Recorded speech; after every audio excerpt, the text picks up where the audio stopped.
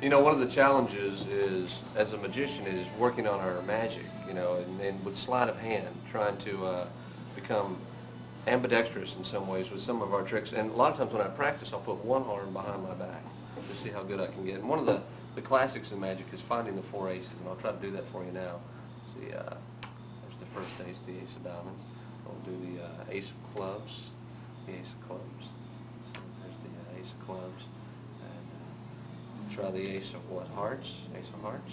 That was the ace of hearts. Now the most difficult one, the ace of spades. We're going to cut it to the face of the deck. Just like that. There we have it.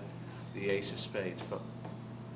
Oh, well, jokers are wild. Oh, okay. So that's not a bad thing. I mean, no, because, well, I'm a magician, so I guess I could just do this. Yeah, that would be the ace of spades.